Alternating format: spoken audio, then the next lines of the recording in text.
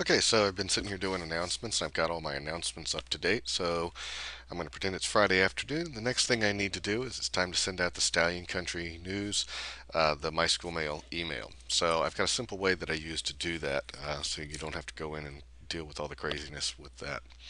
So what I've got is there's a URL on the website that's www.greenrunhs.vbschools.com/newsletters/current-all.asp.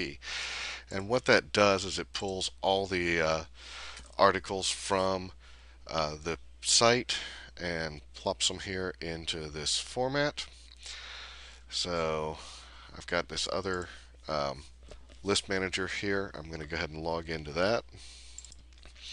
All right, so I've logged into the listserv manager, and what I'm going to do now is I'm going to click New Mailing,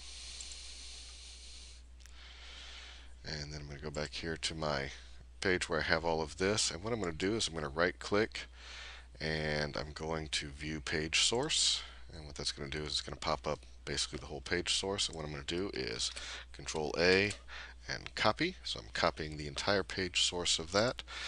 I'm going to go here to the new mailing, and the subject is going to be Stallion Country News.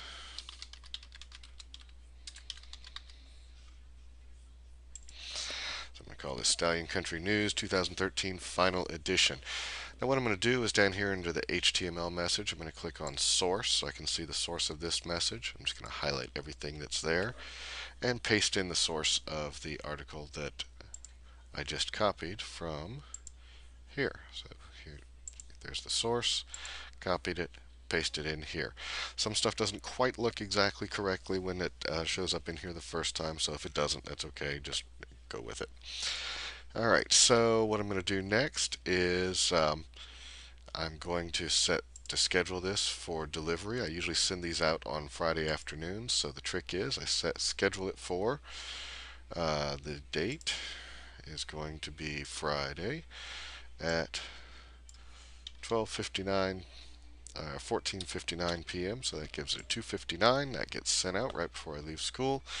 You can save a test if you want to. It'll send an email to you. You can check it, make sure all the links work and everything. Once you're comfortable with it, I've been running this process for 2 years now, so I'm comfortable that everything's going to work on it. So I'm just going to save. And now my MySchoolMail is all set up and ready to go out on Friday afternoon with the final edition of 2013. And that's the end of it.